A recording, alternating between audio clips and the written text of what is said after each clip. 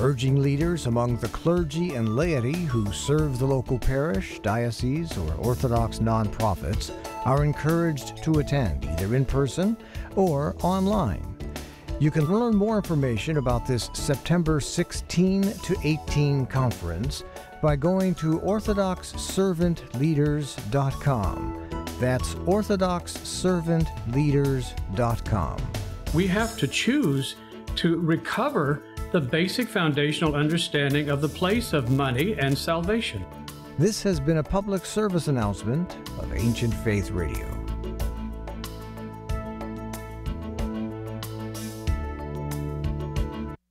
Boldly proclaiming the truth of the risen Christ. This is Ancient Faith Radio, timeless Christianity, 24 hours a day. Search the Scriptures as Christ our God said in the Gospel. This is Search the Scriptures Live with Dr. Jeannie Constantinou. Join us for an interactive verse-by-verse study of the Bible with one of Orthodoxy's most respected biblical scholars. Study along with us and share your comments and questions by calling 855-237-2346. That's 855-237-2346. Here now is Dr. Jeannie Constantinou. In the name of the Father, and of the Son, and of the Holy Spirit. Amen.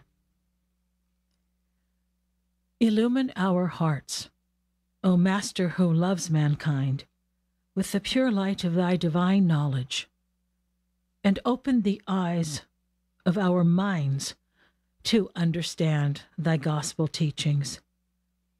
Implant in us also the fear of thy blessed commandments, that trampling down all carnal desires, we may enter upon a spiritual manner of living, both thinking and doing such things that are well-pleasing to thee. For thou art the illumination of our souls and bodies, O Christ our God, and to thee we ascribe glory, together with thy Father who is from everlasting, and thine all-holy and good and life-giving Spirit, now and ever, and unto the ages of ages. Amen. Well, hello, dear brothers and sisters, and welcome to Search the Scriptures Live. I'm Dr. Jeannie Constantinou, and we're continuing our study of the Holy Spirit, and specifically the first couple of chapters of Acts of the Apostles, in which we learn about what happened after the resurrection with the coming of the Holy Spirit. And today's date is June 27th, 2022. And we're finally, after having a couple of weeks dedicated to the Spirit and the things in between, the resurrection, etc., the ascension, and just doctrine or dogma about the Spirit, we're finally ready to discuss the actual day of Pentecost as it is described by St. Luke in Acts chapter 2. Now, before we go, and I have some unbelievable statements by St. Gregory the theologian for you about the Holy Spirit today, and of course some beautiful insight by St. John Chrysostom. We got a little bit off topic last time because I deviated at the end, because St. John Chrysostom at this portion, at this place in his comments on Acts of the Apostles, started talking about his life as a bishop, and I hope you enjoyed that. Nobody complained, so hopefully it was something kind of eye-opening to see the kinds of things that he experienced, how people were criticizing him and this kind of thing. So I think it's useful for us to remember what our clergy go through and that sort of thing. But Chrysostom was talking extemporaneously, and somebody did ask me once, and I've discussed this recently, but I will remind you why it is that we have these sermons by Chrysostom, by Augustine, by St. Gregory the theologian, and others, Origen, and other early Christian thinkers and fathers. We have them because when someone was a renowned speaker, there was usually someone in the congregation who was taking notes as they spoke, not just one person, but usually three. So there were transcriptionists who took notes. Now, those of us who are a bit older remember when women who wanted to become a secretary would study shorthand. There was a way that you learned how to take notes very quickly. I think something similar to that is to be a court transcriptionist.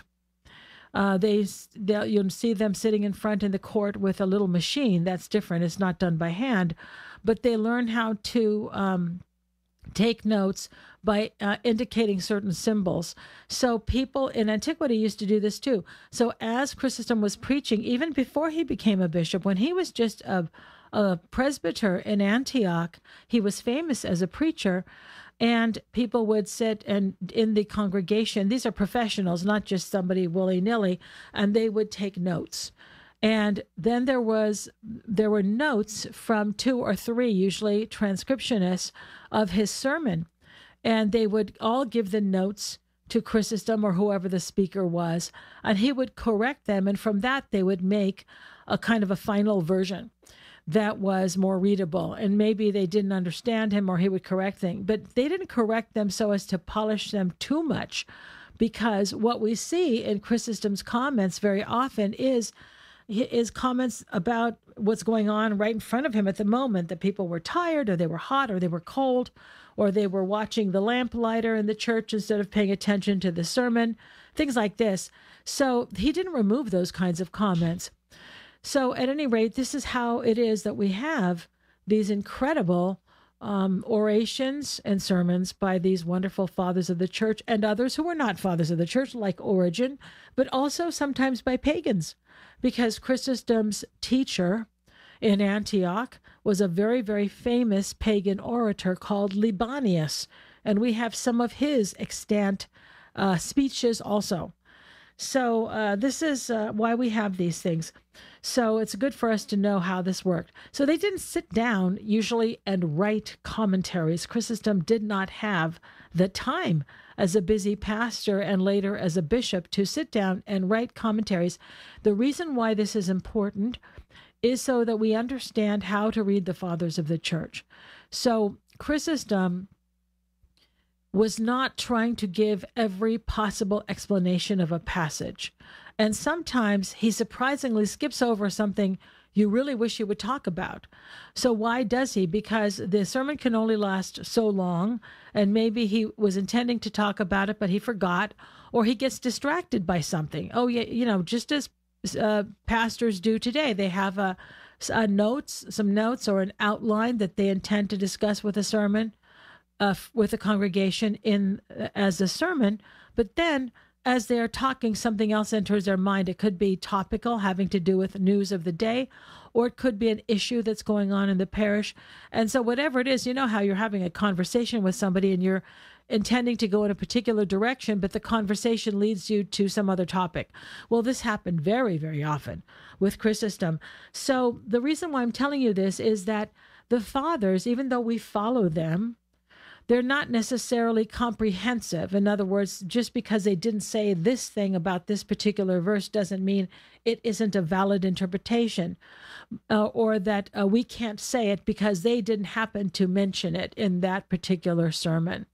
So we know, I believe I've pointed this out to you in the past, that Chrysostom knew much more than he tells us. His knowledge and his expertise was much deeper than what we will ever know. But he also keeps his comments on a very basic level because he's preaching to a congregation. So I have read people who criticize Chrysostom because they said, oh, he's just this moralizing preacher. Well, yeah, he's a preacher because he's preaching to a congregation, and he's a moralist, I suppose, because he wants to save his congregation. He wants to save them from hell. So the point of the sermon is not simply to explain the text and stop there. This is not an intellectual exercise, but to give them something which will help them in their spiritual life. So simply because he doesn't mention something doesn't mean that he doesn't know about it. There are a few places where he gives hints that his knowledge is much more extensive than we will ever know. So, along those lines, let's talk about the Feast of Pentecost. So my comments are directed in that direction. They're about the fathers of the church, Because when Chrysostom begins to talk about this passage in Acts of the Apostles, chapter 2, he doesn't really say anything about the Jewish celebration of Pentecost. So that got me thinking, did he know about the Jewish celebration of Pentecost? And I think that he probably did, even though he doesn't happen to mention it there, because they can never say everything they know about a given passage. And this happens with anybody who speaks about any subject. You have to limit your remarks to what your audience can absorb, the purpose of your remarks, and many other factors, the amount of time you have, many other factors. So I would like to begin by talking about Pentecost for the Jews. What was it? They had their own holiday called Pentecost, and they still do. So Chrysostom begins by talking about this, but he doesn't really explain the Jewish feast of Pentecost. And so I will tell you what it is. There was a Jewish feast of Pentecost, and it took place 50 days after Passover. And they still call it Pentecost, and that's a Greek word, Pentecosti. So they used to call it Pentecost and still do. So just as our resurrection of Christ, the celebration, is the Christian Pascha, the Christian Passover, and then later, 50 days later, we have a Pentecost, a Christian Pentecost, that mirrors the Jewish celebration. The Jews had their Passover also. They remembered Moses and his exodus, him leading the people of Israel out of Egypt at the Exodus. They had something that corresponded to that, you see. And that was something that they called Pentecost in Greek. And as I mentioned, even in English, they still will call it that. In Hebrew, the word was Shavuot. Okay, so the reason why this is good for us to know is because when we know about the Old Testament and biblical Judaism, we can understand New Testament stories and allusions better. We can better understand the significance of what Christ did and said, and the significance of what the apostles did and said. So there is a real meaning behind the fact that the Holy Spirit comes on the Feast of Pentecost. So when Luke writes in Acts chapter 2, now the Feast of Pentecost had come, when the day of Pentecost had come, or Paul, it mentions in Acts, was hurrying to be in Jerusalem for the Pentecost, I'm not sure if he's thinking about an anniversary of the Christian celebration or the Jewish feast, which he was still celebrating because he was going to the temple to celebrate the Jewish feast of Pentecost. Of course, it corresponded with the Christian feast, but why? So we need to know why this event happened on the particular Jewish feast of Pentecost so that we can understand it in that light and not simply according to the Jewish meaning, because the fathers understand the difference between the Jewish celebration and the Christian one. So we don't simply study the Jewish meaning of the Old Testament and confine our interpretation to that. It's not enough for me to explain that to you. We have to bring it into the New Testament. We have to bring it and expose it to the light of Christ and understand what it means in the light of Christ. So then why did the Holy Spirit come on the Feast of Pentecost? Well, because Pentecost for the Jews was and still is the celebration of receiving the law of Moses, the law on Mount Sinai. So let me explain to you, and once I do, I think you're going to understand perfectly why this was a feast for them. As you know, Passover celebrates their liberation from slavery in Egypt as led by Moses. They got out, the 10 plagues, remember all of that. They crossed the Red Sea, and they're on their way to Mount Sinai. That's where they were headed, and that's actually what Moses asked Pharaoh for permission to do. Moses didn't start out by saying, "Let my people go." He said, we want to have permission to go worship our God on Mount Sinai. We need a week off to go worship our God. We need 3 days to walk there, a day to worship, and 3 days to come back. And Pharaoh said, you must think I'm an idiot. I'm not going to let you go for a week. Not simply because he needed the workers, but because Pharaoh figured that if they're gone, they're not going to come back, right? Because they were slaves. So this is when Moses is insisting that they be allowed to worship God, and Pharaoh refuses, you see.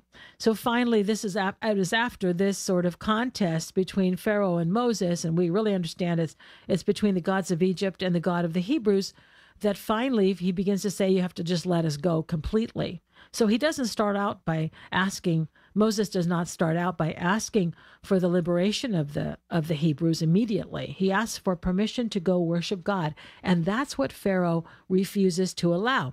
But finally they get out of Egypt, right? So Passover for the Jews, and still today, celebrates their deliverance from slavery in Egypt. That's a historical event, right? So after they got out of Egypt, after the death of the firstborn, they walked to Mount Sinai. So it took a few days to walk to Mount Sinai. They passed through the Red Sea that parted and all of that. And then they had to wait at the base of the mountain.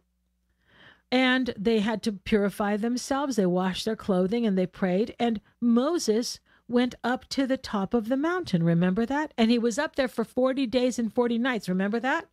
And then he came down with the 2 tablets, the stone tablets of the 10 commandments, and inscribed by the finger of God.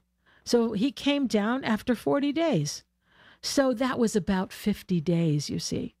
That's why 50 days after Passover, they allow for a certain amount of time for them to walk, and then time for Moses to go up to the top of the mountain, and then wait for him to receive the tablets of the law, and then come down again. So that's 50 days after Passover that they have the celebration of Pentecost. So for the Jews, the Pentecost celebrates receiving the law of Moses.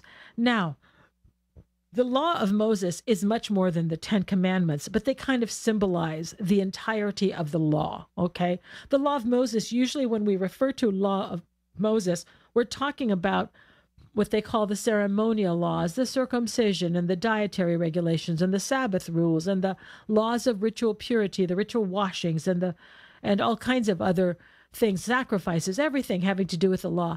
When we say the law of Moses, usually we're talking about these thousands of different regulations.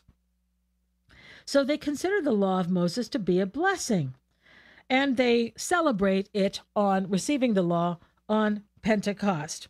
So why did the Holy Spirit come on Pentecost? Why did God, you see, God chose that. You see how perfect that was? How perfectly it aligned? So when the Lord was crucified and rose at the Jewish Passover, or after the Jewish Passover, why? Because there was a lot of meaning in that. The Lord rose after Passover because he was the fulfillment of the Jewish Passover. He was the Passover lamb who was sacrificed, right? And he rose from the dead. So he was prefigured in the Passover with the blood of the lamb on the doorposts. He saved the Hebrews from death in the original Passover back in the time of Moses.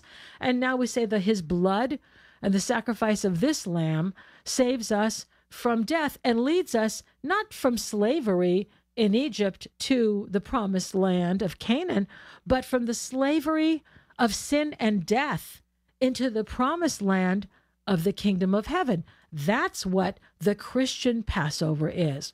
So we celebrate the Christian Passover. So for us, that's why Pascha just means Passover. The word, did you know that? Pascha means Passover in Greek. Okay, so we're calling it Pascha. We celebrate Passover. Not the way Moses did, not the way the Jews did, but the way the Christians understand its true meaning. So what the Jews did was a type. That was an outline, a sketch, a bare outline sketched in lines in black and white, like a black and white drawing. And what we have is the fullness in the person of Christ. So fast forward 50 days, And we have the fulfillment now of Passover. So what does the Jewish Passover celebrate? It celebrates receiving the law on Mount Sinai. Why? Because we don't think that that's such a great thing. All of those rules that they have to follow. The law is what guides the daily life of the Jews. The law of Moses. Remember, it's not just the Ten Commandments. We're talking about thousands of rules, especially for the Jews who really follow the law even today. Thousands of rules for daily life. That is their yoke. That's what guides their daily life. But what we received, what the followers of Jesus Christ received on that first Pentecost, was the Holy Spirit. And that's because from now on, that is supposed to guide our lives. We leave the law of Moses behind. Everything is transformed in the light of Christ, you see? So this is why the Holy Spirit came on Pentecost, because it is through the Spirit that we now live this new life. And we're no longer living the law by following the law of we're no longer living by following the law of Moses. So Chrysostom doesn't exactly talk about this. He says that it takes place during the feast, that Pentecost, this event, the Christian Pentecost, takes place during the Jewish Pentecost, so that the people so that there would be a big crowd who would witness this also. He doesn't really talk about the that kind of understanding. So it kind of got me wondering whether or not he knew about the Jewish feast of Pentecost. And I think he did. I think he did because Chrysostom was a priest in Antioch, and Antioch had a very large Jewish population. And there is no way that he would not know about the fact that the Jews had a particular celebration that they called Pentecost, because they would have called it in Greek Pentecosti, just like we call it Pentecost. So of course Chrysostom knew this, but he doesn't really talk about it very much. He does mention the crowd that was present, but he doesn't really talk about the event that the Jews were celebrating something very similar. So let us see what Saint Gregory, the theologian, says about it. Listen to this. This is from his oration on Pentecost. That's oration number 41 at the end of section 4. The Hebrews honor the day of Pentecost, and we also honor it, just as there are other rites of the Hebrews which we observe. You see how he's talking about the Christianization of these Jewish rites. This is Gregory the theologian now. Of course, if he knows about it, of course Chrysostom knows about it. All right, but Chrysostom didn't mention it. Why? Maybe he meant to and he forgot, or maybe he had other things he wanted to talk about. So this is what I'm trying to explain to you. That's why I began by telling you that the fathers don't always mention everything there is to know in interpreting a particular passage or explaining a particular story. It just happens to be, especially, remember, they're speaking extemporaneously. They're not reading. Chrysostom has prepared. He has the biblical text in front of him, but he's speaking extemporaneously. That is, without reading off of a written sermon. All right? So going back to Gregory the theologian, he says, just as there are other rites of the Hebrews which we observe, such as Pascha, they were typically observed by the Hebrews, and by us they are sacramentally reinstated. Now, what does he mean by typically? He doesn't mean customarily observed, but he means that they are a type. That is, that they were what the Hebrews celebrate and still celebrate is a foreshadowing of what was celebrated or will be celebrated by us today sacramentally. They are restated, reinstated. In other words, there's a transformation of this event by the Christians. And here is, so Gregory the theologian says, and now, having said so much by a way of a preface about the day, let us proceed to what we have to say further. So he has a rather lengthy oration on Pentecost. And a lot of it has to do with the Holy Spirit, and we're going to be talking about it. But since we have arrived this is a good place to pause for our little break. Let's go ahead, as we've arrived at the half hour, let's go ahead and pause right now. And when we return, we will begin to delve into the actual description of Pentecost in Acts chapter 2. And I will tell you what both Chrysostom and Gregory the Theologian tell us about it. Okay, join me after the break. Dr. Constantinou will be back in a moment, but the lines are open for your calls. The number is 855-237-2346. That's 855-AF-RADIO. Hi there. I'm Bobby Maddox, station manager of Ancient Faith Radio, and I would like to invite you to the 2022 Ancient Faith Content Creator Conference, which will be held at Antiochian Village from September 19th through the 22nd.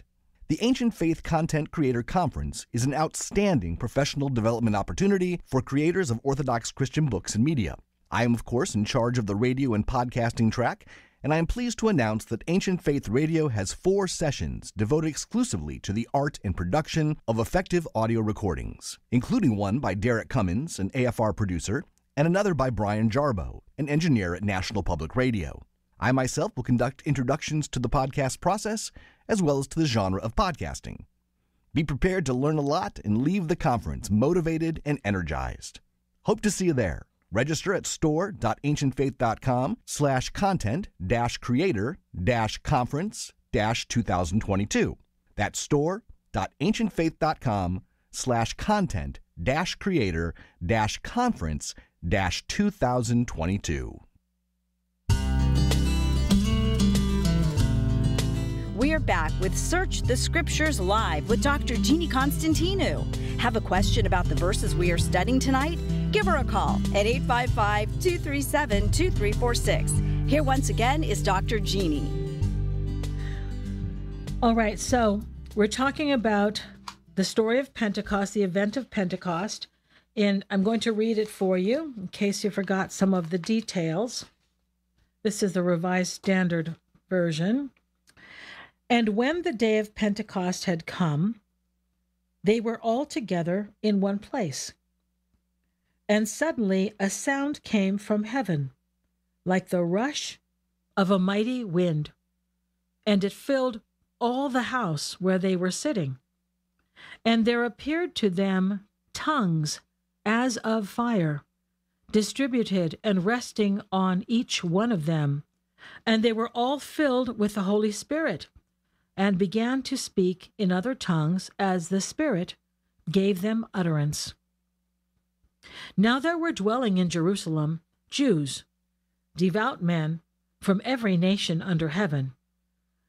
And at this sound the multitude came together, and they were bewildered, because each one heard them speaking in his own language. And they were amazed and wondered, saying, "Are not all these who are speaking Galileans? And how is it that we hear each of us in his own native language, Parthians and Medes and Elamites, and residents of Mesopotamia, Judea and Cappadocia, Pontus and Asia, Phrygia and Pamphylia, Egypt and the parts of Libya belonging to Cyrene, and visitors from Rome, both Jews and proselytes, Cretans and Arabians? We hear them telling in our own tongues the mighty works of God." And all were amazed and perplexed, saying to one another, "What does this mean?" But others, mocking, said, "They are filled with new wine."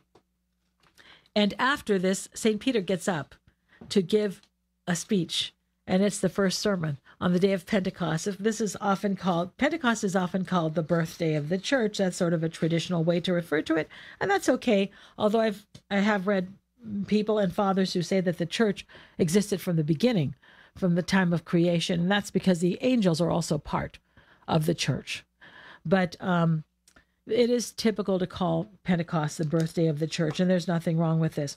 So they are in Jerusalem. So why in Jerusalem? Chrysostom talked about this. We mentioned this last week because that was where the Lord was crucified, And that's where the people were, the crowds, who were witnesses to that event and would now be witnesses to this. So when we talk about what happened, to Jesus, and we talk about the witness of the apostles and others and why people believed in the message of the apostles, these were people who knew who Jesus was. They had seen him around town. They may have witnessed his miracles, certainly heard him preaching, and they knew very well what happened to him. They knew about the crucifixion, and they also probably had heard about the resurrection by now, because this was not ancient history. This was very recent history. It was only 7 weeks in the past that these events had happened. So when Peter gets up and he starts talking about Jesus and the things that happened to him, that was not ancient history to his hearers. This was something that they had all lived through only a few weeks before at the time of Pentecost. So let's begin by talking about why the Spirit came in bodily form. St. Gregory, the theologian, talks about this. I thought it was very interesting that he talks about why, because, we don't think of the Spirit as taking some kind of bodily form. And of course, it wasn't incarnate the way the Lord was. The Lord alone was incarnate. He appeared as a man. The Holy Spirit appears in two forms, as fire and also as a dove, like a dove. He wasn't incarnate as a dove, but because he does take this form that is visible, this is how we depict the Holy Spirit in iconography. So I have mentioned this in the past, but I'll tell you again. In Orthodoxy, we don't depict the Father, or we're not supposed to depict the Father as an old man. There's actually a canon of the Church against this, because God the Father never took any kind of a form. So even though we think of him as Father, and because of Western art, we think of him as looking like an old man, that's really not considered appropriate. As a matter of fact, it's actually heretical, because everything in an icon has a theological meaning, and God the Father was never incarnate. We can depict the Son as a man because he took human form. He was incarnate as a human being, not just any kind of a human being, not as a woman, but as a man, a male of the species, human being, but he was a male, not a woman. It's very important that we maintain these kinds of distinctions.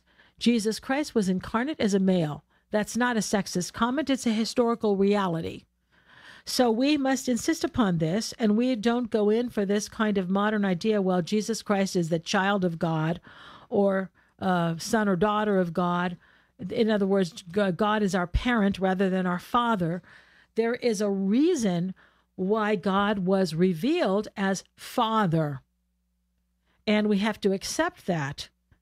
I know that sometimes people have difficulty with this. I've actually had people say to me, I don't have a good relationship with my father, or my father was abusive, and I don't like thinking about God as Father because I don't have a good image of my father. Well, the point is not to then change the language, because God was revealed as Father for a reason, because our Father usually protects us, and he provides for us, right? We feel safe with the Father around. Mothers also do this, but not the way the fathers do. And certainly not in antiquity. That was the father's role, to provide and to protect.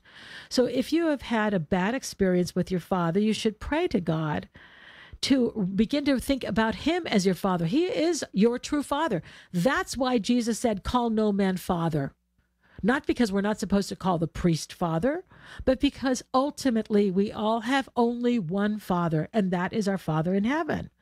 So if you had a bad experience with your human father who let you down for some reason, you have the opportunity to have a new relationship with a Father, and that's your true Father. That's God the Father in heaven. But we don't depict him as an old man. We can depict Jesus Christ as a man because he was incarnate. But we cannot depict Jesus Christ as a lamb.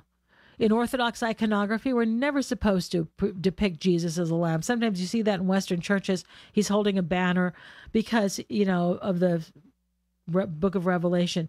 But that is specifically prohibited by the canons of the church, the ancient church. This is nothing recent. This is really, really old, hundreds of years before the Great Schism, that we have these.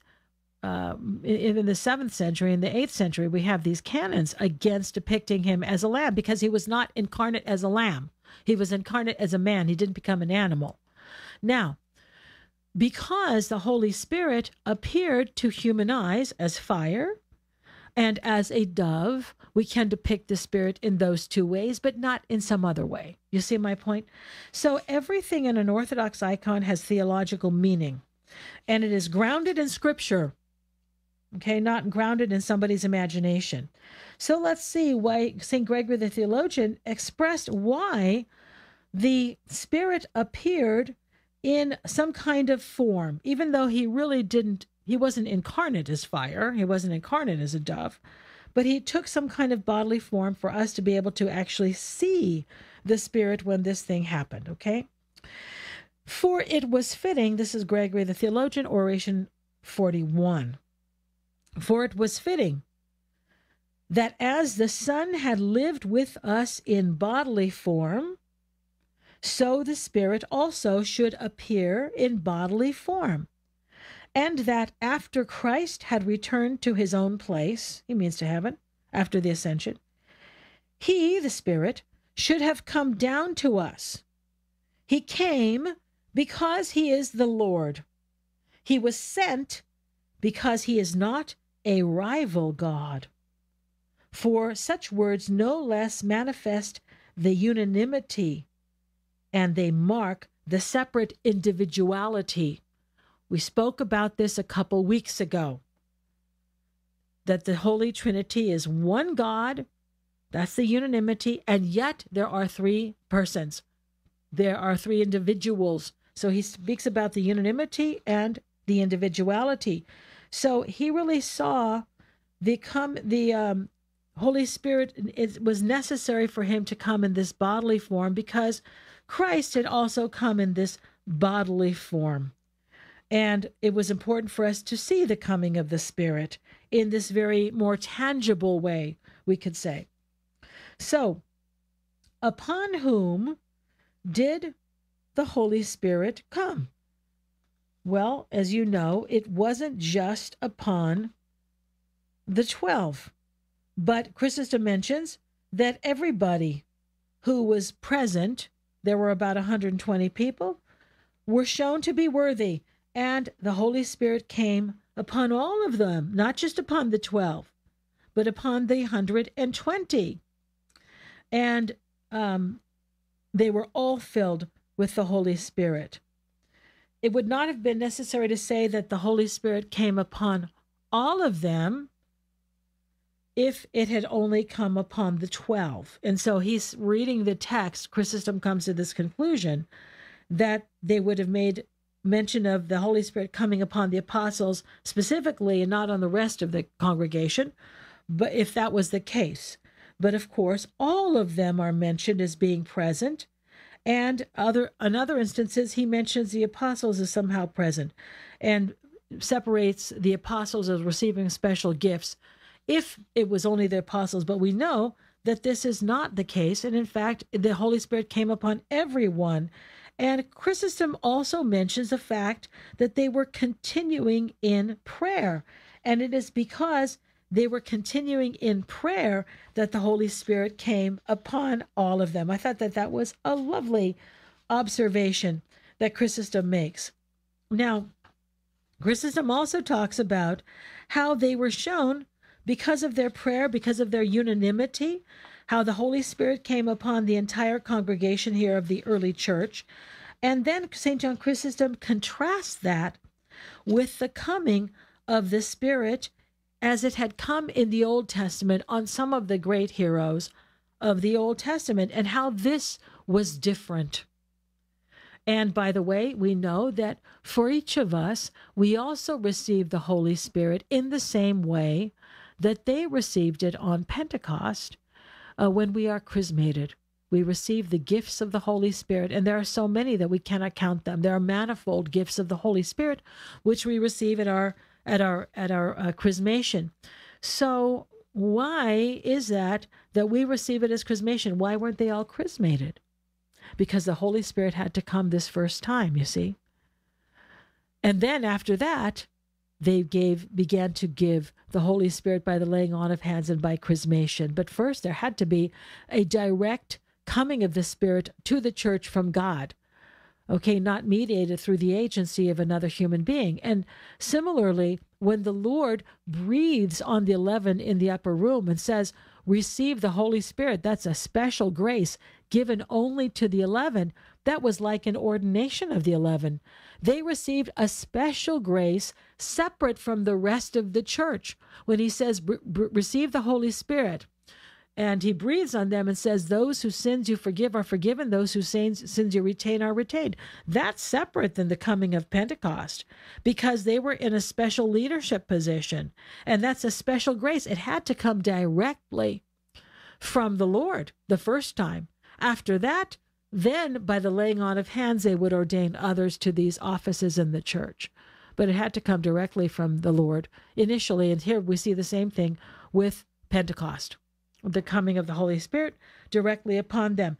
So as Chrysostom begins to talk about the coming of the Holy Spirit on these, he also is reminded of the coming of the Holy Spirit, or the receiving of the Spirit, by certain people in the Old Testament. So he mentions David first. Okay, he mentions David, how simple and how absolute was his faith, and he also received the Holy Spirit. Okay, and Moses was also received, was seen as worthy of receiving the Holy Spirit. These were men, great men, who also had the Holy Spirit. Moses, he says, despising royalty and forsaking all, and after 40 years leading the people in the desert, and Samuel occupied there in the temple, and Elisha left everything, and Ezekiel manifested everything. And all of these men left everything they had. And they learned also from what they suffered, and they learned that it was not in vain that they had done this, that they had left everything, that they had done these good works. But none of them received the Spirit, Chrysostom says, the way the church did on Pentecost. Even Moses, this is Chrysostom, who was the greatest of the prophets, yet he, when others were to receive the Spirit himself, suffered diminution. Okay? Indeed, he had foretold that those who believed in the Spirit would receive a wellspring of water welling up into eternal life. For they did not go forth to argue with Pharaoh, but to wrestle with the devil. So they made no objection. So Moses actually objected, right? Now, when he says they did not go forth, he's talking about the people who received the Holy Spirit on Pentecost. They didn't go forth to argue with Pharaoh, but to wrestle with the devil. Isn't that beautiful? So this is the members of the church, did not make any objection. And he's here referring to Moses. Moses, when God called him by appearing to him in the burning bush, said that he is weak in voice and slow of tongue. And Jeremiah, a great prophet that he was, also said, I'm too young. You can't send me out as a prophet. Jeremiah objected to receiving of the Spirit, you see. And yet they did not receive the fullness of the Spirit, because the fullness would come at Pentecost. And what the church received was much, much greater than what any of these great men received. David, who prophesied through the Spirit, because he wrote the Psalms, which are prophetic. And Jeremiah and Ezekiel and Moses and all of those great men did not receive, think about this, dear brothers and sisters, they did not receive what we received, what you received when you were chrismated. Now, do you remember on the Feast of All Saints, and also on the first Sunday of Great Lent, Sunday of Orthodoxy, and also, when is the third time? Oh, yes, the Sunday before Christmas, we read from the book of Hebrews, and it talks about the great heroes of the Old Testament. It's my favorite reading. It's just phenomenal. It talks about how they stopped the mouths of lions and quenched raging fires, and women received their dead by resurrection, and they went about and they lived in the caves and wandering about in dens and caves of the earth, dressed in the skin of animals. And yet they did not receive what was promised. Why not? Because we received what was promised. We received the Holy Spirit. So we have to stop thinking about ourselves as having less potentiality, we could say, than those great heroes of the Old Testament. Certainly we're less than they are now, because we're not living the life of the Spirit as we ought to be. But if we were living the life according to the Spirit which we have already received, we would be doing much greater things than any of those heroes of the Old Testament. But we're not, okay? Because we don't recognize what we have received. We're sort of like Moses making our objections, right? Or Jeremiah. We're saying, we're giving excuses for why we can't really receive the Spirit, why we can't really live the Christian life as we ought to. At any rate, you get the idea.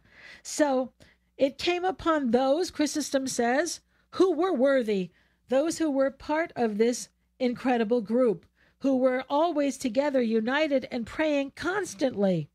So why did it come upon them? Because they were worthy. So he says, now, I'm looking for another passage here in Chrysostom. So, it's interesting because Gregory the theologian says basically the same kind of thing, that this was promised and it came upon them because of their great prayer, that it came to the people in the upper room. And listen to this, because it was interesting. He also talks about why it happened to them when they were in the upper room. He sort of, we can say, allegorizes it to a certain degree. It took place in the upper room because those who should receive it were to ascend and to be raised above the earth. For also certain upper chambers are covered with divine waters, and Jesus himself, in an upper chamber in the upper room, gave the communion of the sacrament to those who were initiated into the higher mysteries. Thereby it might be shown, on the one hand, that God must come down to us, as I know he did of old to Moses, and on the other hand, we must go up to him, so that there should come to pass a communion of God with men by a coalescing of the dignity. That's Gregory the theologian. So God comes down to us, but we also have to make the effort to ascend up to him. That's what he said. So now, what about the sound? The sound as of something like a rushing wind, and it also appeared as fire.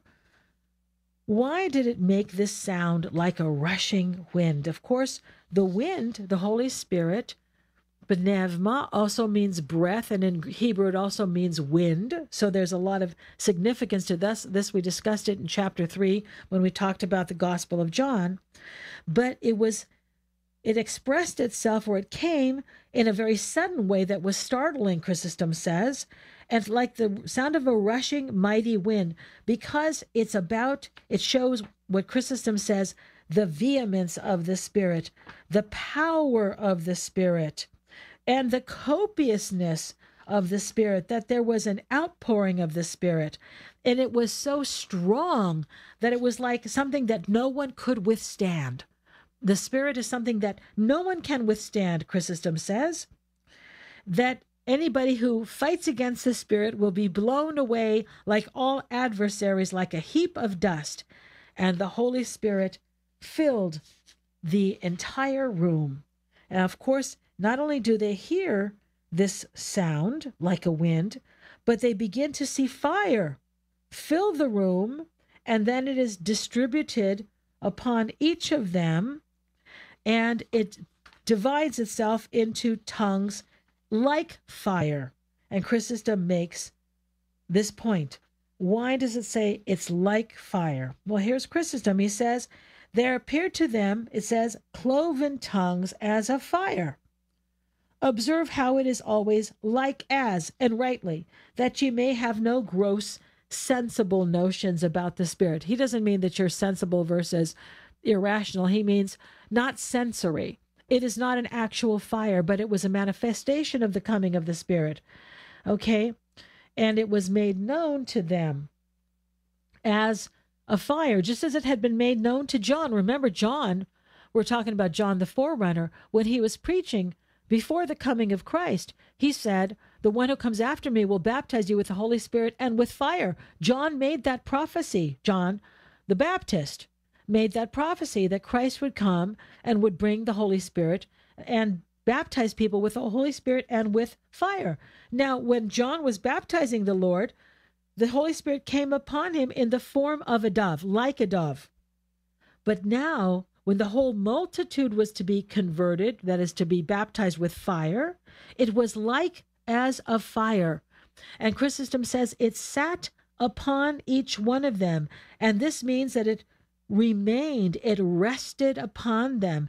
And this signifies settledness and continuity. Okay? So the fact that it's resting upon them means it wasn't a momentary thing. They received it and it remained upon them. So it remained with them. Now this is something, again, which is different from what we have seen in the past with the men of old, and very similar to what St. Gregory the theologian says. Chrysostom says the same kind of thing, and I want you to notice the consistency here in the way these two fathers speak. And one, they came from two very different places, and both of them eventually became Archbishop of Constantinople, but they say very similar things because there was a consistency in the way the church interpreted these scriptures and understood the meanings of these things. It's not correct to say that the fathers always disagree with each other. They all have their own ideas. Sometimes one brings out one element and another brings out another. But there's a lot of consistency. If you really read the fathers, if you really know them, you see the consistency not only between people of the same era, like Chrysostom and Gregory the theologian, but people like Chrysostom with earlier fathers like Hippolytus and Irenaeus. You see a consistency that they're drinking from the same well of the Holy Spirit when they make their comments, because there was an understanding of what these details meant in the life of the church. So Chrysostom talks about how the Spirit appears as fire, and it fills the room, which is something quite startling, but then it divides, and it's cloven. That means it's divided. And Chrysostom says this means because it came from one root, that you might learn that it was an operation sent from the Comforter. And I was mentioning that what Chrysostom says about the difference between how the Holy Spirit operated during the era of the Old Testament and how it was received now by the church, he makes very similar points to what Gregory the theologian had made. And not because he was a student, because he wasn't, but because they were reading the same fathers who came before them. That's why we read the fathers, dear brothers and sisters, because we want to be of the same mind as them. We read what they said because we read that with the fathers. There are fathers of the 20th century and of the 19th century, the 18th century. They read what the fathers of the 16th and 15th and 14th and 13th centuries. So we're always reading what those who came before us in the church, the great saints of the church, said about these passages, so that we will also have the right and the same mentality, so that we will not deviate by introducing our own ideas, you see.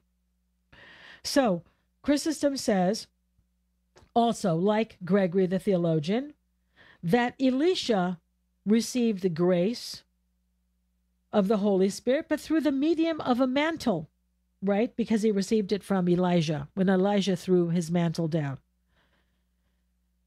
And David received it when he was anointed with oil. And Moses by the fire when he encountered God in the burning bush. In other words, can you see what he's saying here is that these great, great prophets of old received something that was mediated. It wasn't a direct experience of the Holy Spirit. And yet we have received something that is not mediated. It is the Holy Spirit that we receive directly, just as they received it at Pentecost. But in the present case, this is Chrysostom, it is not so. for the fire itself sat upon them. All right? This is what he's saying, that this was something that they received through their, that was what the apostles and those who were with them received initially on the day of Pentecost. It was different from, not that it's a different spirit, but they received the Spirit in its fullness because it was unmediated by anyone. Very different from what had happened, where they received a sort of a gift of the Spirit. Certainly, the Spirit was active in the Old Testament also, but what the church receives is the fullness of the Spirit at Pentecost. So let's take a break at this moment and join me after the break as we continue our discussion of Acts of the Apostles, chapter 2, the story of Pentecost. Dr. Constantinu will be back in a moment, but the lines are open for your calls. The number is 855-237-2346. That's 855-AF-RADIO. New from Ancient Faith Publishing. The Crucifixion of the King of Glory, the amazing history and sublime mystery of the Passion. Written by Eugenia Scarvelis Constantinou, Ph.D. It is my wish that this book will transport you on a journey of discovery, alternating between the dramatic, the informative, the spiritual, and the inspirational. But above all, it is my sincere hope that it will open the world of Christ to you and give you a behind-the-scenes glimpse into the last week in the life of Jesus Christ, leading to a deeper appreciation of his passion that you will never forget. The Crucifixion of the King of Glory. Now available in paperback, ebook, and audiobook at store.ancientfaith.com. We are back with Search the Scriptures Live with Dr. Jeannie Constantinu. Have a question about the verses we are studying tonight? Give her a call at 855-237-2346. Here once again is Dr. Jeannie. All right, so it tells us, Chrysostom is telling us that they were all filled with the Holy Spirit. That's what the text says. They didn't simply receive the grace of the Spirit, which is something that the men of the Old Testament received. They definitely received the grace of the Spirit. The Spirit was active in the era of the Old Testament too with the people of Israel, but they did not receive the fullness of the Spirit. And this is what the church received on the day of Pentecost. Now, there's another aspect of this particular reading, this particular passage, which is quite interesting. You may have heard this before, and we need to talk about it. And that has to do with the people who received the Spirit. I mean, the people who were part of the crowd, we could say. Part of the crowd, because, and by the way, look at you see why the tongues were cloven. Oh, by the way, Gregory, the theologian, says that the tongues were cloven because of the diversity of gifts. So this is what he thinks it is represented by the fact that the fire is distributed upon each of them, and the fact that it looks like it's somehow cloven means divided. That's an old-fashioned way of referring to divided, all right? Now, there is a question about the different tongues that they spoke in, and I often get this question, so we're going to talk about this. What exactly were they speaking? And it says in the biblical text that they came out of the upper room, and people who were there, men of Jerusalem, devout men from every nation under the sun, it says, were there, and they heard them speaking. And they heard them speaking in their own language. And Chrysostom talks about how there are really two different kinds of people that were dwelling in Jerusalem. Devout men, the fact that they were living in Jerusalem, they were from all over the world. And this was a sign, Chrysostom said, of their piety. Being of so many nations, they left their country, their home, and their relations, and decided to dwell in Jerusalem. And that's true, and it's still true of the Jews. There are many Jews who will leave their native country because they want to live in the land of Israel. So because of their piety, they were living in Jerusalem. And it tells us that they were from different parts of the world, where even though Greek was the common language, there was nonetheless a kind of a native language. And they heard all of these Galileans speaking their own native language. And they were confounded. It says they were confused. Now, there was two groups of people who experienced this. We could say, yes, there were two groups, because Chrysostom mentions that there is a group of people who are confounded. They're confused. They're trying to understand it. The piety of some of them, Chrysostom says, some of them are pious. As the multitude comes together, they were confounded. They are confused. They don't understand how these Galileans, and they could tell they were Galileans by their manner of dress, because people from different parts of the world had a different way of dressing. So by looking at them, you can instantly tell somebody's social class and also where they were from. So they said all of these men, of course people, there were women too, are Galileans. They could tell by their manner of dress. How is it that they know our native language? We're from Parthia and Medes and Phrygia and Pamphylia and Mesopotamia and Libya and places like this. So Chrysostom says, observe their piety. They pronounce no hasty judgment, but are perplexed. Whereas those reckless ones pronounce at once, saying, these men are full of new wine. Okay, so in other words, there were two types of people who overheard them. Some of them who were pious and devout. They were devout because they had left their native land so that they could live in Jerusalem near the temple, so they could be praying constantly. And yet there are others who experience the same thing. They hear men speaking in different languages, and they say, oh, they're just drunk. They've had too much wine, right? So now, I forgot where I was going with that. But anyhow, you get the idea. Let's go ahead and talk about the different tongues. That's right. That's why we're talking about that. The different tongues that they spoke. What kind of question do I often receive? The question that I often receive about this passage is, were they speaking different languages, or were the hearers hearing them speak different languages? There's a difference. Are you following what I'm saying? In other words, did the early Christians, I'm not just saying apostles, although all of them really are apostles, all of them are witnesses, because apostle is more than just the 12. Everybody who is an eyewitness to the resurrection of Jesus Christ, who saw him in bodily form again, is an apostle at this time in the early church. So we have this large crowd of people who are speaking foreign languages, or is it that they are hearing them in their own language, but the person is speaking, in other words, they're speaking Hebrew or Aramaic or whatever, but the person hears them in their native language. And the reason why people say this is because when the crowd of Jews, the pious Jews who are from all over the world, are listening, they're amazed and saying that we hear them telling in our own tongues the mighty works of God. And by the way, Chrysostom comments on that. They're not just talking. They're not just talking about the weather or something trivial. They're talking about God. So they're speaking in these different languages, but they're speaking about the mighty acts of God. It's really beautiful. I really love that. So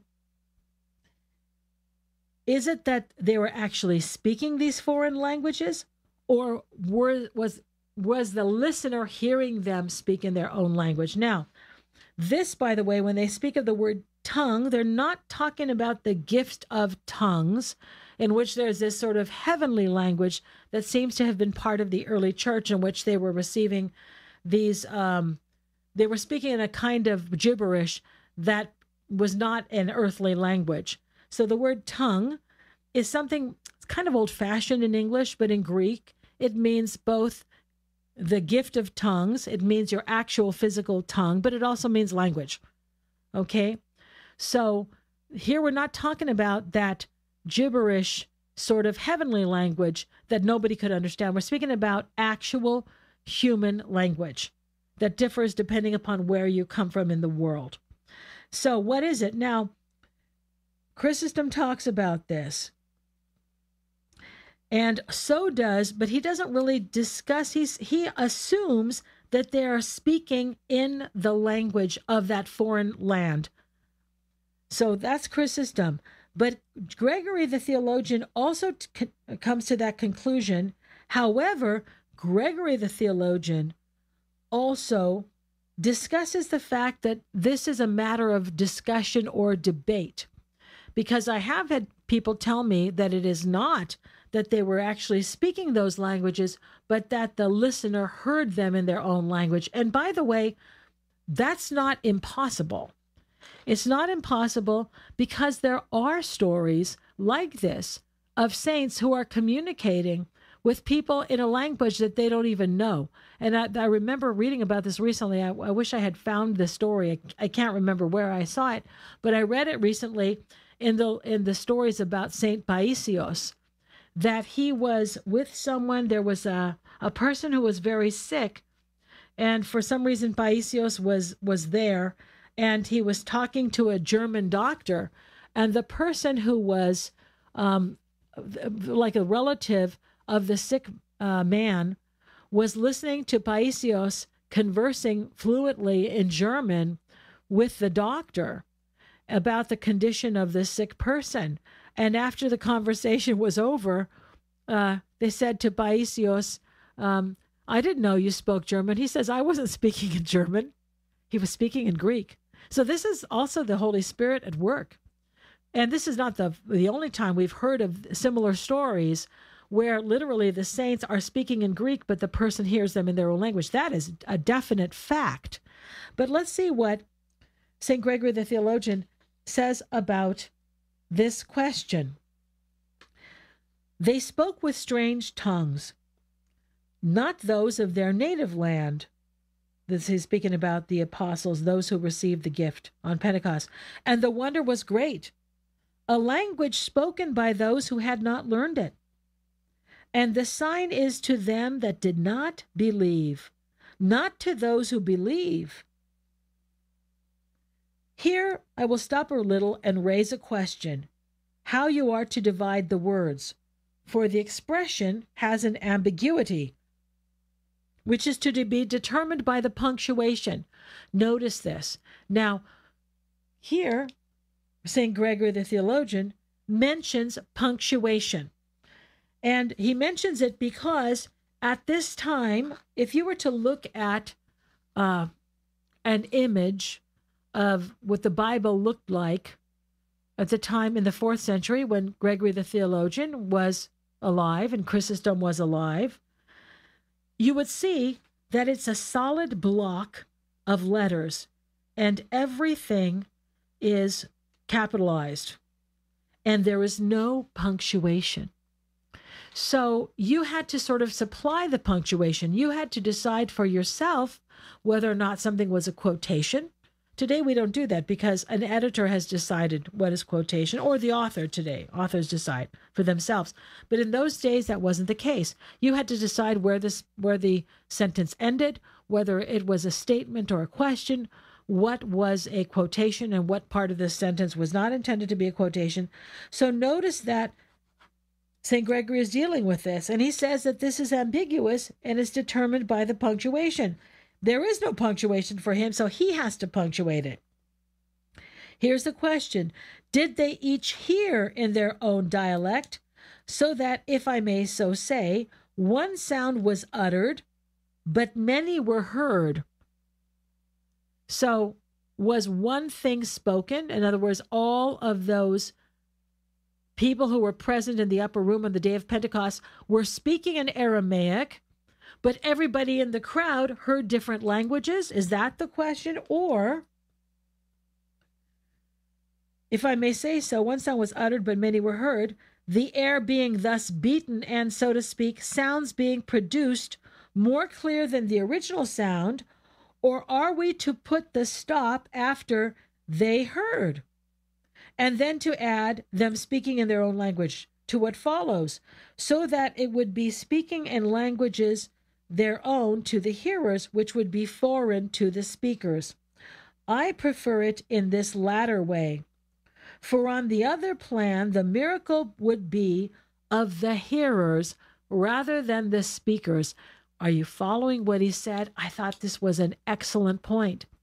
So while we know that it is possible and that sometimes the saints would be speaking in Greek or some other language, but they would be heard in the native language of the person listening to them, that's possible. Here he says it cannot be that. It must be that the people, the 120 who received the Spirit on Pentecost, were actually speaking the foreign language. Otherwise, the miracle would be experienced by the hearers rather than the speakers. And I think that's an excellent conclusion. Okay? So it was this that the Spirit wrought a miracle in the matter of the tongues. And he goes on to talk about the many tongues, and that this is sort of a reversal of what happened at the Tower of Babel. But as of the old, confusion of tongues was laudable when men were of one language in wickedness and impiety, even as now some venture to be, when they were building the tower, for by the confusion of their language the unity of their intention was broken up, and that their undertaking was destroyed. So much more worthy of praise is the present miracle. For being poured from one Spirit upon many men, it brings them again into harmony. Do you see what he's saying there? So I think that's a wonderful insight that Gregory the theologian makes. Now, with the few minutes that we have remaining, I would like to read to you what Gregory says about the Holy Spirit. It's a really wonderful, beautiful observations that he makes about the Holy Spirit. And it was so, what can I say? It was so lovely that I wanted to share it with you. And I had some trouble. I wasn't able to print out my notes the way I normally do because I had some difficulty with my computer today. So I'm sorry that I'm a little bit halting.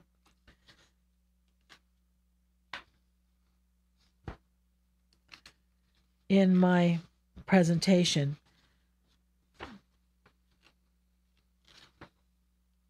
So let us begin by talking about what he says the purpose of the Holy Spirit is, and also what the Holy Spirit accomplished. And the coming of the Holy Spirit on the day of Pentecost. So let's begin with this. He made first in the heavenly angelic powers, and such are as are first after God and around God. So first of all, he's talking about how the Holy Spirit this is not the very beginning of the sermon, by the way. I'm having to jump because there's beautiful things that he says about the Spirit. He encourages the people to realize that the Spirit is God and not a creature. He goes through a lot of discussion about the theology, which we don't have time for. But he says that the Holy Spirit was participating in the creation of the world. And the first thing that he made is the heavenly and angelic powers. He made them first before he made the earth. Okay, such are as first around God. Okay, and then from no other source flows their perfection and their brightness and the difficulty and impossibility of moving them to sin, but from the Holy Spirit.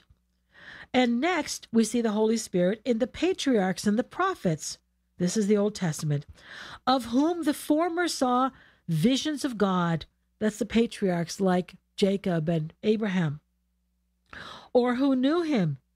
And the latter, that's the prophets, also foreknew the future, having their master part molded by the Spirit, and being associated with events that were yet future as if they were present, for such is the power of the Spirit. And next, the Spirit was manifested in the disciples of Christ, and I omit to mention Christ himself, in whom he dwelt, not as energizing, but accompanying him as his equal. Notice that. When the Holy Spirit comes upon Christ at the baptism, and the Spirit that comes in the form of a dove and remains upon him, it's not because Christ needs the Holy Spirit the way we do, but it's part of the ministry of Christ. The Holy Spirit was involved in the ministry of Christ. And here, St. Gregory talks about this.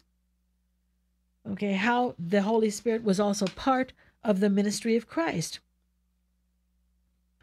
So he says that both of them were part of the ministry of Christ, and they were on an equal footing. This was proclaimed by the prophets in such passages as follows: "The Spirit of the Lord is upon me." Now, where does he talk about? This is Isaiah. But Christ read from this passage in Isaiah in Luke chapter 4. "The Spirit of the Lord is upon me, and thou shalt rest upon him 7 spirits." And he mentions other places where people experience the Holy Spirit in the Old Testament. This Spirit shares with the Son in working both the creation and the resurrection. "By the word of the Lord the heavens were made, and all the power of them by the breath of his mouth. And this, the Spirit of God that made me, the breath of the Almighty that teaches me." And again, "You will send forth your Spirit, and they will be created, and you will renew the face of the earth." He is the author of spiritual regeneration. And here is your proof. So what Gregory the theologian is doing here is he's trying to show how the ministry of Christ was integrated with the Holy Spirit, that the Holy Spirit energized, and it was part of the ministry of Christ because, as we have already spoken, the members of the Trinity do all things together. They're not one does this and the other does that, but they do everything in union, okay, with a perfect union of will and intention and operation. So here is the proof that the Holy Spirit is the author of spiritual regeneration. Gregory says, "No one can see or enter the kingdom unless he is born again of the Spirit, and be cleansed from the first birth, which is a mystery of the night, by remolding the clay and of the light. This Spirit, for he is most wise and most loving, if he takes possession of a shepherd, makes him into a psalmist." He's speaking of David there. "Subduing evil spirits by his song, and proclaims him king. He makes him a prophet. Call to mind David and Amos. If he possesses a goodly youth, he makes him a judge of elders, even beyond his years, as Daniel testifies, who conquered the lions in their den. If he takes possession of fishermen, he makes them catch the whole world in the nets of Christ, taking them up in the meshes of the word."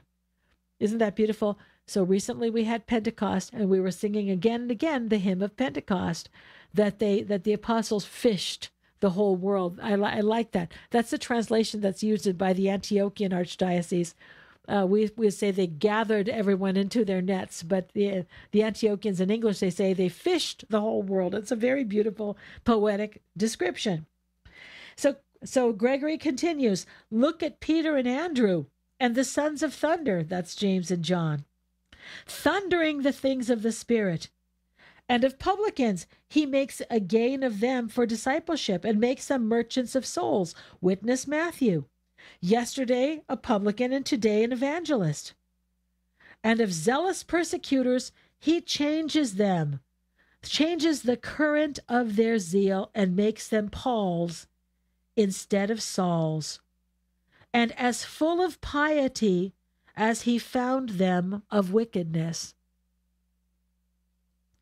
The Spirit is the spirit of meekness, and yet is provoked by those who sin. Let us therefore make proof of him as gentle, not as wrathful, by confessing his dignity. Let us not desire to see him implacably wrathful. He too it is who has made me today a bold herald to you, if without rest, to myself, God be thanked, but if with risk, thanks to him nevertheless. Now, why am I stopping here why is he talking about this without risk, and maybe without rest, he says, or without risk? So here St. Gregory is speaking about his boldness, about talking about the Holy Spirit, and he's talking about him as God. And I didn't read to you the first 5 pages of this oration where he explains how the Holy Spirit is God and why we should confess him as God, because that was a controversy at the time. But he definitely spoke and he preached at his own risk.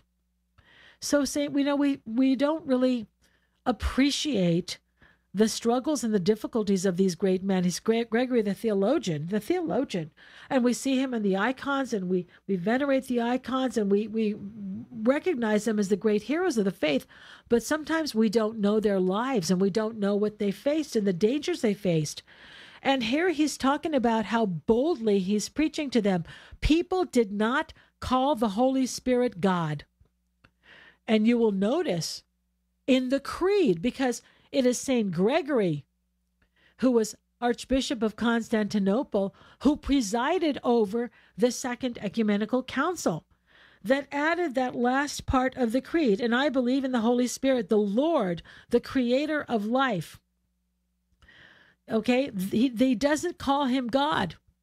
They didn't use the term God there. And they also didn't use the term homoousios, one in essence with the Father and the Son, even though we believe that.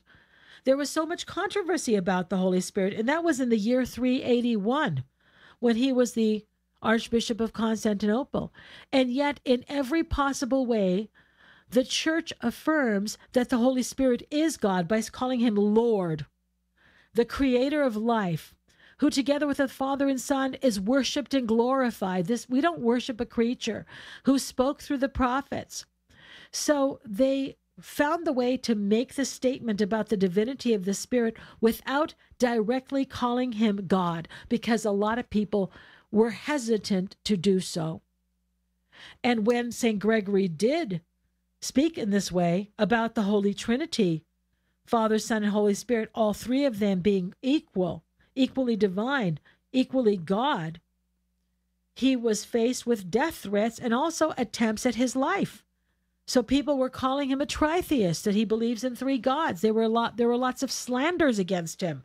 There were times when people physically attacked him. So when he speaks about doing this at the risk of his own life and still glorifies God, he's not just exaggerating here, okay? But if I am speaking with risk, thanks be to God nevertheless. In the one case, let him spare those who hate us. In the other, may he consecrate us and receive this reward of our preaching to be made perfect by blood. Do you listen? Can you realize what he's saying? That he expects that he might be martyred for saying that the Holy Spirit is God. That did not come to pass, of course. He didn't die because of his preaching, but he could have. So I want to read to you the very end of this incredible sermon of St. Gregory the theologian.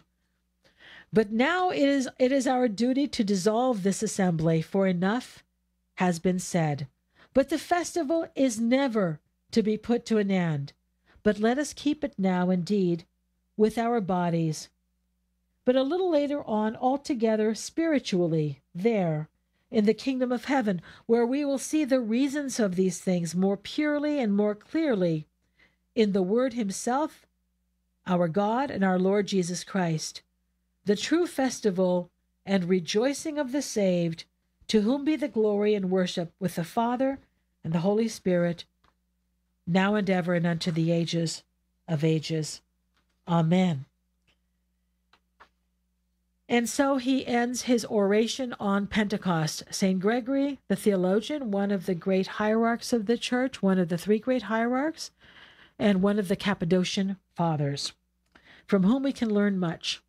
Now, we haven't finished discussing the day of Pentecost, because after people were accusing the apostles of being drunk on new wine, Peter stands up and makes a marvelous speech. And next week, we are going to discuss the speech of St. Peter and some wonderful insights that St. John Chrysostom has about it, when Chrysostom actually compares St. Peter to Plato. And you'll enjoy that, I'm sure. So with that, we're going to end our discussion for today. And now let us close with a prayer.